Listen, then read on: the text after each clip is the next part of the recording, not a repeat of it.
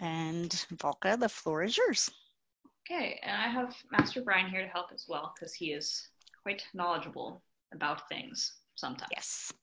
More so that I'm the submissions herald. Yes. So, from like a local herald perspective, consulting is not a super difficult task, depending on who the client is. And you're not, first of all, what you're not expected to do, you don't have to know anything. Like, you know everything. It is not your job to do all of their research for them. It is not your job to have to find every single scrap of evidence. But it is your job to point them in the right direction. So ideally, they will have some idea of what they want when they come to you. If they don't, you need to kind of help them be like, okay, well, are you looking for European country? Are you looking for something more Viking-y, more Asian? And if they can't even narrow that down, they're probably honestly not ready for a consult, because it's not your job to make up their mind. If it was, you could say, okay, you're John Smith, congratulations. So at that point, if they don't even know what culture they want or a time period, like one of the two, I would just send them to the heraldry website, heraldry.sca.org. Say, okay, we'll do a little research and come back to me when you narrowed it down, because otherwise you're gonna just kind of be consulting in circles. Like, I don't know, you kind of want, I don't know, I don't like. So once they've narrowed it down, you can get them into a time period, and some people will come and they'll have a name. They'll be like, I want Jane. They don't care where it's from, which is also easy. Okay, that sounds vaguely English. Like, we'll find the one English resource we need for it and write it down. Or they'll be like, I want to be 14th century England. So there's two different ways to go about this. If they know what they want to sound like, it's a good idea to have kind of a background of like, okay, that's English sounding, that's French sounding, that's clearly from an Asian country, versus if they're like, I want to be from Japan, we don't have a lot of Japan experts. So just being able to point them to like, okay, here's a bunch of SCA resources, here's all the websites I use for research. Let's go here and look at them. So like I said, it's not your job to do all of their research. It's not your job to go into those websites and find everything specifically for them. You can kind of, and right now all consultations are digital anyways, because we can't meet in person. So if you are in person and you have books, you can give them some books to kind of look through. Hello. If it is digital and over email, which is how most of mine are, I'll be like, here's 3 websites, look through these, get back to me with what you like. Or if it's something that they're like, this is the name specifically that I want, if I find it, I'll say, here's the documentation we're using. And usually they don't argue, because they're coming with me because they believe that I know about documentation. So once you have the documentation for that, you make sure that all the pieces go together. They have to be within 300 years if they are from different cultures. So if you're going to combine, for example, a Norse name and an English name, they have to be within 300 years of each other. If they're from the same culture, 500 years. Usually it's fairly easy. There was a lot of people with a lot of names, so you can find almost anything if you're dedicated and if your client's dedicated, versus some people are like, I don't know, I want it to vaguely sound like this, just whatever works. My dog's gonna make more noise. And then, you run it through the ONA, make sure that it's not too close to anybody else's name. If that's not something you know how to do, you can just send them to the SCA Heraldry unofficial chat on Facebook, and there's about 100 heralds that are happy to conflict check names for you. Armory is a little more difficult because everybody has opinions on graphic design, and they like this color and they specifically want this thing. And there's really stringent rules about what can and can't conflict. So usually I'll have them pick their top 3 tinctures or colors. You don't want to use a ton of herald jargon, because they're coming to you because they don't know about heraldry. They're not coming to you because they're experts. So you don't have to call it or an argent, just call it yellow and white, and you fill out the form with the correct heraldic terms. I have them pick out 3 tinctures, usually 2 colors and a metal, or 2 metals and a color. And then be like, okay, what are the top 1 or 2 things you want on there? And then go from there. Ideally, you're trying to keep their armory as simple as possible. A lot of people think that you have to do these big, complicated things and all the colors have to be furs, and that's not true. Like, my armory, and I'm joined the SCA fairly late in the game, has like 2 things on it. So don't be afraid to push them kind of towards more rarely used charges, and there's a list of them online. If they have no idea what they want, I send them to the Traceable Heraldic Art Project. Say, okay, look through here. They've got a section of animals, if that's what you want. If you're more of like I want a sword on a background kind of person, they have some different weapons you can look through. If you're not an artist, that's fine. Again, the SCA Heraldry unofficial chat, there's a million people there who will mock up their armory right there for them. I also have them go get a conflict check there because I'm just one person. So like I can mess it up super, super easily. And like Brian's super good at his job, but he's just one person. So I think it's better to have a lot of eyes on it, especially because I have a graphic design background, but I don't research armorial heraldry a lot. So like graphically, I can say this looks good versus this looks terrible and I'm not submitting it. And period heraldry typically will follow graphic design rules, but it is a little bit different. And so the people online also can be like, well, that's pretty, but it would be more historically accurate if it looked like this. And if that's something your client likes, then they'll be able to get more opinions on that. So my opinion with heraldry is to get as many eyes on it as possible is good. Especially if it's someone who's like, I don't really know, I just want it to look good and I want it, versus the people who are like, this is exactly what I want. And if they're super wishy-washy, I'll draft up, 3. Be like, okay, which one of these do you like the best? We'll work off that. So I had a guy who wanted a black ram that was up on its hind legs. And he's like, I don't care what else you do. I want the black ram, I want it on red. Okay. So you kind of have to steer them with armorial rules. So it's important that you know the basics, the color on color rules, metal on metal rules. You don't have to know everything, but generally keep it simple, understand the colors so you can say, well, we can't have black on red. We can do black on red and white. And usually they're fine with that. So once you've done all your research, there's forums on heraldry.ocr.org. You will fill those out. Local heralds technically do not have to fill these out for the clients, but if you're going to be a good herald, you should fill them out. And then there's an Onsteora heraldry group, and I actually have converted all of the PDFs into Word documents, so they're editable. So go get those, fill them out. I send them back to the person who I'm consulting for to say, look at these, make sure all of your info is correct, because there's their address and their full name and all that. They say, yes, it's correct, blah, blah, blah. At that point, you are going to email it into Kingdom. And Brian can talk about, I guess, what they look for when they're reviewing and what mistakes people make, if you would like to. Sure. So it is important that you do fill out the forms as completely as possible with pertinent information. That is one of the biggest things that will cause an administrative return. An administrative return means we're not even going to look at it, it goes away. And the worst thing is to have this beautiful armory or this great name that we can't even deal with because somebody screwed up the form. So please, as was said, you're not necessarily filling out the form for the person, but you're double checking the form and making sure everything's filled out before it gets sent into Asterisk, which is the Kingdom Submissions Herald.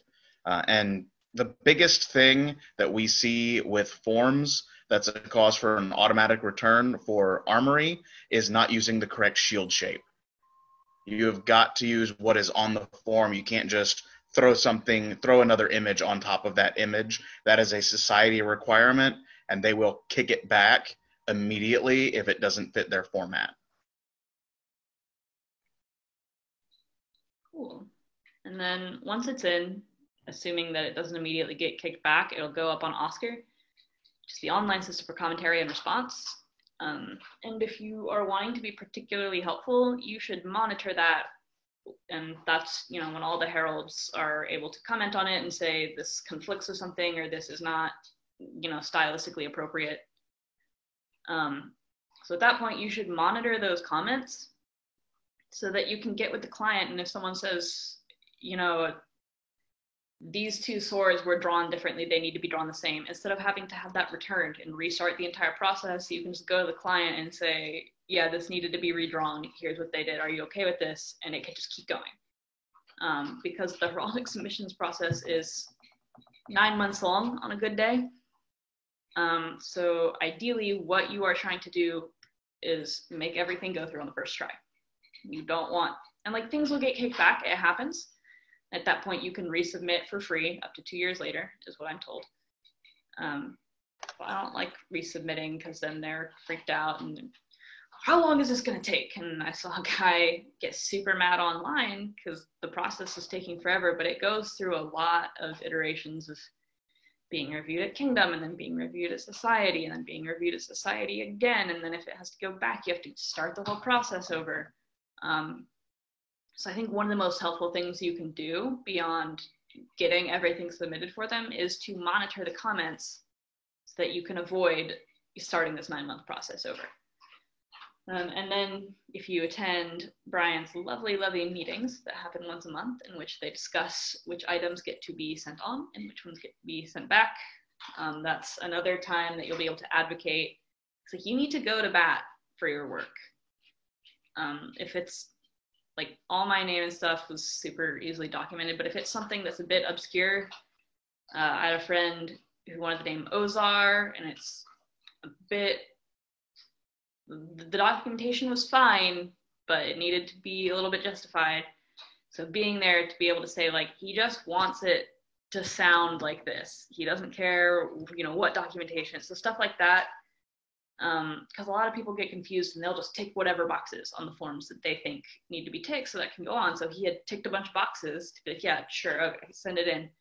And one of them was like, I specifically want this culture and this thing. In reality, what he wanted was that his name sounded like Ozar. He didn't care about anything else. So because I was at the meeting, I was able to be like, look, I'm on the phone with him. This is what he wants. And his name got to go on and got to get passed on to Society level, and I believe they're still reviewing it because it takes forever.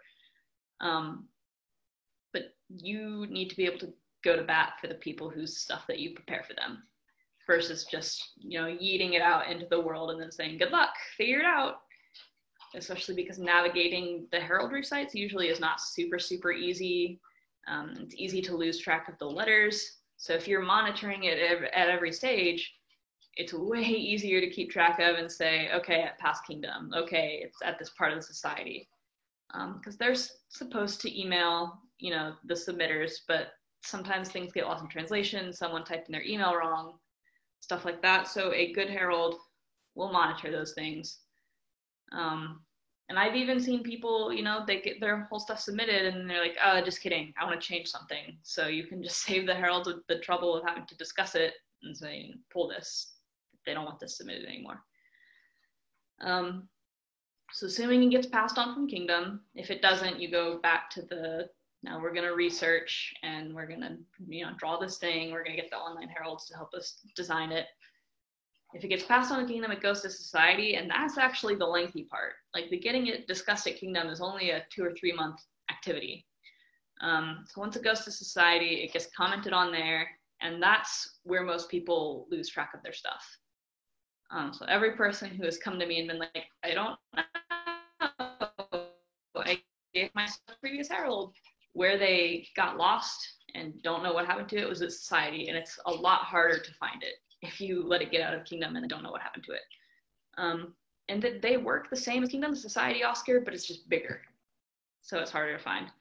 So at that point, it's really just tracking and keeping them updated. Saying, okay, it's in commentary, you know, you can expect it to get out of commentary for final review in 2 months. And it's 2 months past, you're like, okay, you know, in December, the letter in December, you'll find out if it passes or if it gets sent back. And then if you're monitoring it and it gets sent back, you're there immediately to help them restart the process. I'm trying to keep it really broad because I don't want to give like an entire armory discussion over what colors are acceptable, but if people have specific questions on those things, we can go over it. But like a lot of consulting is that you need to have a basic knowledge of the rules for names, for colors. You don't have to know everything. Consulting's not scary. And if you don't know something, it's fine. Just tell them you don't know and like you'll research it and get back to them. Because the reason they're coming to you is they don't know. So they're not going to like, well, actually you. So consulting is actually really fun because then they put their heraldry on everything and you get, ideally, you get to see it. So some of the bigger mistakes people make are they think that their heraldry has to be their life story. Remind your clients, this is not their resume. Just because they're a librarian, they don't have to have 15 books on their armory. They can, if that's what they want, but you don't have to have like a symbol for every part of your life. So for example, my arms have a dog on them. Everyone's like, oh, what does the dog mean? What does it represent? And what does this represent? I'm like, I like red and I like dogs. Like, I don't know what to tell you. And that's the best way to approach armory is don't get super, super married to something until it's past, because otherwise you have to change it and now it's already on everything you own and it's very awkward. So in design, we say it's the KISS principle, keep it simple, stupid. You want as few of things as possible. As it is, you're only allowed to have like 8 different things on your arms. So between your colors and your charges, 8 total. So you can have 4 colors and 4 charges if that's what you want. Hi, that's changed as of last month. It's now 10. That's amount of registered badges. Did they increase the complexity that you're allowed to have? Oh, complexity, no. Yeah. So the I complexity, apologize. yeah, you can have up to 10 registered names and pieces of armory, but the complexity on each of those is 8. And they do this just to keep things from getting too busy. The point of everyone's heraldry is that when you're standing across the field, you can be like, okay, everyone with a blue dog is fighting for our enemies. We have to kill all the people with the blue dog. So it's to identify on the battlefield. So what you really want to aim for when helping them, especially with the pictures, the armory, is to make it identifiable. And that's where a lot of people get astray because they're like, I want a dog and a book and a pot because I'm a dog-loving librarian who cooks. Like, okay, well, how about just like a book with a dog on it? So let's start there. And again, I have them pick, the 3 main colors that they want, just so they're not trying to work every single heraldic tincture in there. If they don't already know about furs, I generally don't tell them about furs because it starts to get really complicated, after that, unless it's someone who like kind of knows what they're doing. They have a vague understanding of heraldry. That's when I start throwing in more complicated concepts.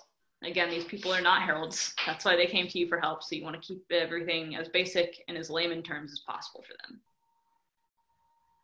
The other thing you can do, Valka, is if they do want to have something that's the dog and the book and the pot and the cow jumped over the moon, is encourage them to add additional badges. Yeah, so you can work. That's what they just increased the allowance from 8 to 10. Right. So everyone has 1 device, and then you can have 9 badges, or those can be, they register to you as a badge, and then they're the device for your alternate persona or whatever it is. So I know I've heard this before, but can you tell me what the difference is between your device and a badge? Yeah, so your device says this is me, and your badge says this is mine. So my device goes on me. It goes on, if I carried a shield, it would go on my shield because that is something that I personally, it identifies me. It indicates that I am present. Versus a badge says this thing belongs to me. So if I, in the future, took a student, I could put my badge on them. and be like, okay, that's Valka's student. My dog has a bandana with my badge on it. Like, that's Valka's dog. If you have like a cup, have your cup with your badge on it, like, that's Valka's cup. A lot of people in the SCA use them interchangeably, but in an ideal world, your device says, this is me, and it's, you know, stuff that you put on your body. Your badge says, this is mine. This is my student. This is my tent. This is my dog. And the badge and the device don't have to be related.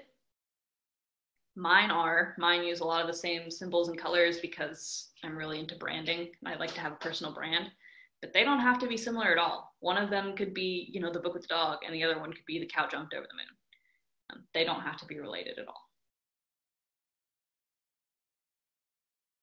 And they can have up to 10. So the possibilities are endless. Anybody else have any burning questions? Valka, could I throw a comment in? Sure. This is something someone told me to help me codify my heraldry. The functional test for heraldry is it is there for someone to identify you at 100 yards. Yeah, that was its purpose. That was what I was talking about earlier when I said, like, it's meant to identify people, like, across the battlefield. Yeah. I think I might have missed that sense. I apologize. The other thing I just want to throw in for the benefit of, I know Beatrix, because she was in our class when we ran the boot camp. I know that all of us will throw a lot of links around. All of them are listed in the textbook that we gave you. So if you have any questions, you can, and those are all active clickable links, so you can fall back on that. And I'll mute my mic now. Thank you. Thank you. Yeah. As a consulting herald, your job is to direct them to where the information is. You don't have to know everything. Brian knows everything because he's very smart, but us normal. Well, I didn't say it. I didn't argue with it, but I didn't say it. Yeah. And it's totally fine to ask a more experienced herald for help. I ask him for help all the time. Don Andreas, who's not on social media, I ask him for help all the time.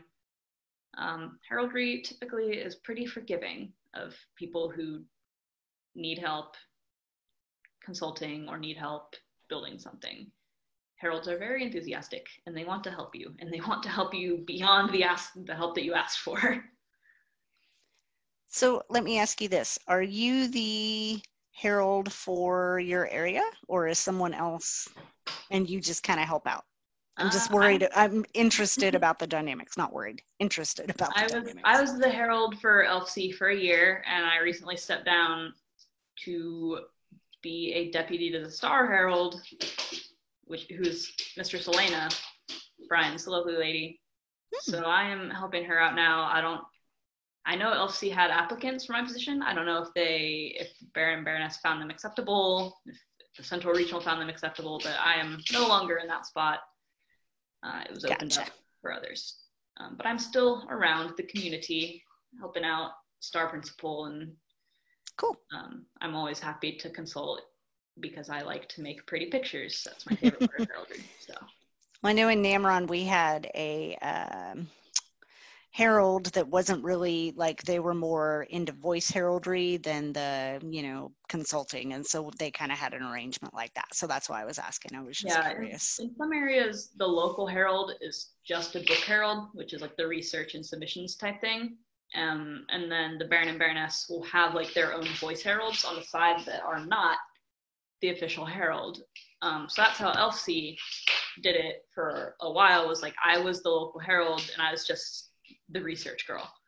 And they had their own voice heralds that they would use during court that they knew well and trusted. On the flip side, during that time in Steps, Duncan, who's an excellent herald, was the book herald and the voice herald. Mm-hmm. I suggest, hold on. I have a noisy dog behind me. It's okay. I suggest if you are planning on doing both of those things in your barony, you have some deputies. So, your deputy can get them started. Yes, I will bring Briar to say goodbye to everybody before we leave. So your deputies can start them down the right path. And then if you are the more knowledgeable book herald at that point, you can kind of put the finishing polish on it versus you having to do everything and the voice heraldry, and monitor the 20 submissions. It's a good idea to build up a team. Working. Yeah, I definitely think that is a good suggestion. Okay, anybody have any other questions or comments or anything they want to throw out there to go along with the class? One thing I will add, if you are consulting on a name, especially, get an Oscar account. I mean, it's a free account. All it takes is approval from usually the principal herald of your kingdom. So for OnStore, that would be Star Principal Herald. Just sign up with your email. Remember your password, please. It's a pain to have to reset it and everything. But if someone comes to you with a name and you're not sure about it, or you just think this has probably got to be easy, what's the best way to do it? Use Oscar you type in the name into the search bar, and it'll come up with other people who have submitted that name. So the work has already been done for you. Do not reinvent the wheel. Absolutely plagiarize. For heraldry, not for documentation. As a Laurel, do not plagiarize. Research. But in heraldry, you can absolutely plagiarize. I do that left and right. If we have something where somebody submits a name but the documentation isn't quite there, first step is Oscar. Has somebody else done this simply? Yeah, I love that one. My boyfriend is Count Crepin's student, and so he wanted his surname to be son of Crepin. Crepin picked his name because it was only documented in one place, so other people were less likely to have it. And he told me this to my face. I was like, Crepin, why? But then luckily, Oscar saves all the documentation, so I was able to just go pull the documents he used.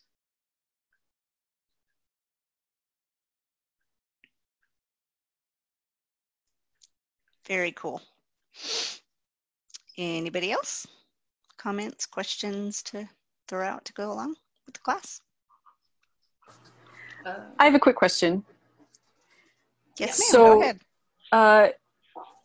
If you run into somebody if you have a client that wants something really specific, I've been trying to work with a client who's saying, like, okay, so I want my dog on my heraldry. Now it has to be exactly this kind of dog, and it has to have exactly these kinds of spots and all that kind of thing. And I'm trying to persuade her, like, no, just register a dog and then you can decorate. No, it has to be my dog. Like, how do you talk to a person in that context? Like, what sorts of arguments and sort of tacks do you take to sort of coax them out of that very specific mindset so that what they get will actually get passed?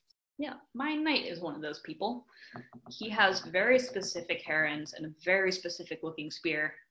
So what we do when I make them 2 armories, I say, here's the one you put on everything, and that's the one that's her dog with her spots, whatever else. If it's a red that's not, the heraldic red, it's like burgundy or whatever, give that one to her, and I say, but the only way to get this passed is to submit it looking like this without the artistic detail so fleshed out. So you have to be careful when taking artistic... My dog just fell off her chair. You have to be careful when taking artistic detail. You don't want to change the blazon. But if it's something that's just like, my white dog needs to have a blue eye. So like, for example, my dog on my heraldry, I'd register her eye as blue, or I'd draw her eye as blue because Briar has blue eyes, or a blue eye. If it's an artistic detail like that, it's fine because we don't register, are the eyes blue, unless it is an eye that is on the heraldry. But if you just have like a dog on there, you can make the dog's eyes whatever color you want. So last time I did this for a gentleman up north, he had wanted like a dark red and some other colors that were like kind of off. They still technically fell within the realm of like, yes, this is red, this is this color. So I was like, okay, here's, the one with the burgundy, the dark red that you can send to people when they ask for your heraldry, but this is how you need to submit it if you want it to pass. And if they still say no to you at that point, just tell them, okay, I'll submit what you want, but this is your money. And if it doesn't pass, this is your money that's getting wasted. Like, ultimately, you can just be like, all right, like, let's submit it. If this is exactly what you want, and you won't change it, we'll just submit it and see if it passes. It's not my $8. Like when I spent my $8, I was like, I don't want this to pass, whatever the Herald tells me. Some people are not like that. So I'm like, okay, if you want to do this submission process 5 times and have somebody other than me tell you no, that's fine. We can do that. But my advice as the Herald who you came to is, here is your digital drawing that you're going to send in, and here is your digital drawing that you have for personal use. Right. Okay, thank you so much.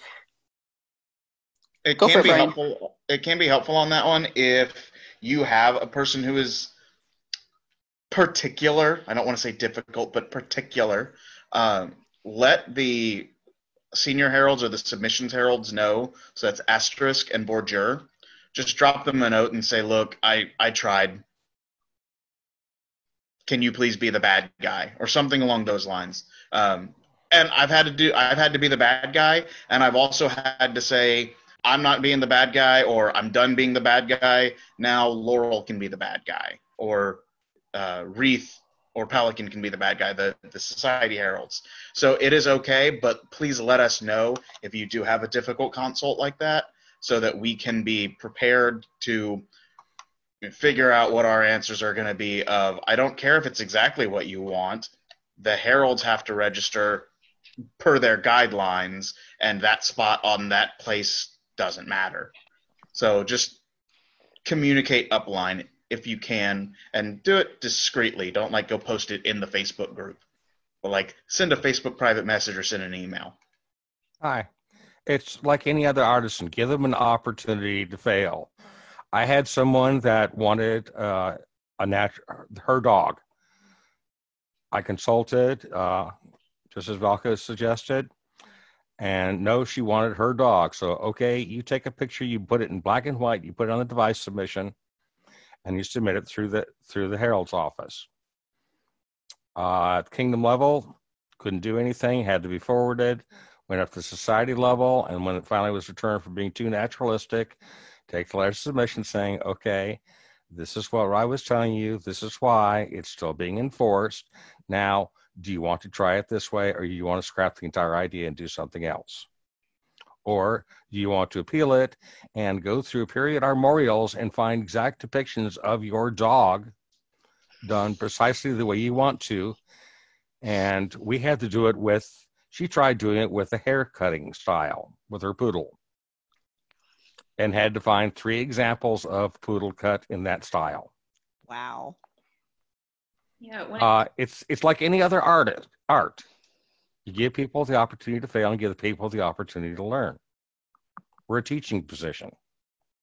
Yeah, a lot of people want their dog. And originally, that's also what I wanted. I was like, I'm not going to make this my life story, but I really like my dog, so I want it to be my dog. But then at some point, your client will either succeed, like Tustic said, or, you'll realize, I'll just make it vaguely something that I know is for my dog, and it's fine for me. I originally wanted a red wolf because that is what she looks like. But then, I talked to a bunch of players, and it's like everyone and their mother has wolves and blah, blah, blah, blah. And at the time, I couldn't get a hold of my local herald. So please respond to people when they email you. Even if you're, not the officer and it's not something you have time for, you can be like, let them know at least if you heard them, because there's nothing more frustrating than being like, I don't know, I know what I want, I just need help, and you can't get help anywhere. If you're busy, that's fine. Just tell them, I'm busy with work, contact me next week and we'll do it. But I got kind of left floating out on my own.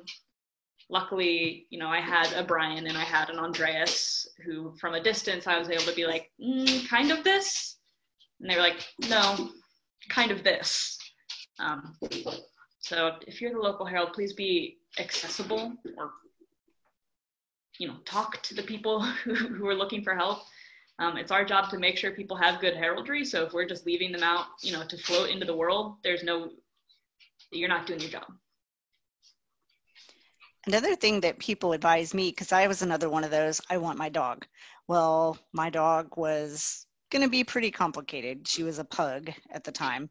And I'm like, I I don't even know if I could draw this, and they're like, yeah, if you don't think you could draw it on stuff, you probably don't want to get it. Let's make it a little simpler. So I ended up just doing the puppy paws because I'm like, okay, those are circles. I can draw those. So that might be something to ask people too, how good are you at drawing? Because if you've got this really complicated thing and they're like, oh, well, now I can't put it on anything because I can't draw that. Yeah, that is the reason mine is a plain red background, because I was like, when I put this on a tunic, I don't have to want to make a Ver tunic. So, very Herald, much wow. Thanks so much. I appreciate it. Yeah. Generally with dogs, when people want their dog, it's not much of an issue. If they have a pointy ear dog, I tell them register a wolf. If they have a floppy ear dog, I tell them register a hound. And then, we put the artistic detail in. That's when I make them the separate one that's, they put on their wiki page or whatever. We'll put the spot over their eye or whatever it is. One of the downsides with dogs specifically is a lot of breeds are not period. So getting a specific dog is going to be really tough. So having categories like that is a good idea. Yeah, period dogs that I know for a fact digital art already exists for are greyhounds and mastiffs. And then wolves if you have like a husky or a malamute. Talbot. Talbot. Talbot. Yeah. For any of your charge categories, dog, ship, flower, whatever, the online pictorial dictionary has them broken down by categories, and you can usually get a really good idea of what varieties are registrable there. Yeah, and some things are a step from period practice, but a lot of people, if they are not heralds, like a lot of us are, they don't really care. So like I have a friend, and she wanted the owl with its wings out displayed, which is technically not period. They only did the eagles like that really, but you're allowed to have a step from period practice. And to me, something as simple as that doesn't ruin the continuity of the game versus like just armory that is really ugly and stands out because it's ugly. It's like, it's okay to let your clients have something that's a step from period practice. I say let as if you really have a choice. You don't. They're going to get what they want in the end, hopefully. It's okay. Like, let them have that bird that is displayed that's not exactly period. It's not lore breaking if this is a video game. Just warn them, like, hey, if you're trying to be really period with this, this is not something that would have happened. It's totally fine. You're allowed to have it. Nobody other than a herald is going to know, but I'm just letting you know. So one time I had a woman and she wanted a Norse name, but instead of the Norse took their surnames from their father, but she wanted to take it from her mother. I was like, that's completely allowed. It's documentable. I just want to let you know, usually when people took mom's name, it meant they don't know who dad is. So you can take whatever implication you want with that. I was like, no person who's not a herald is probably going to know that, but that is what it implies if you do this. And she was fine with it. So just being able to tell them it's totally fine to do that, here's what it implies, and let them make the decision if they still want to do it.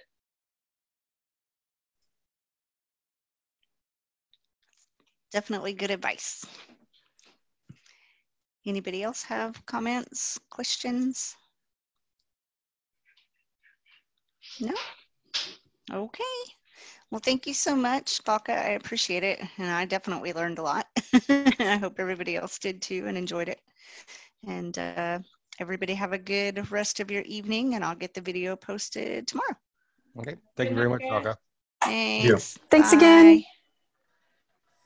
Thanks. Bye, Briar. Bye, puppy. Aw, bye, sweet puppy. Everybody.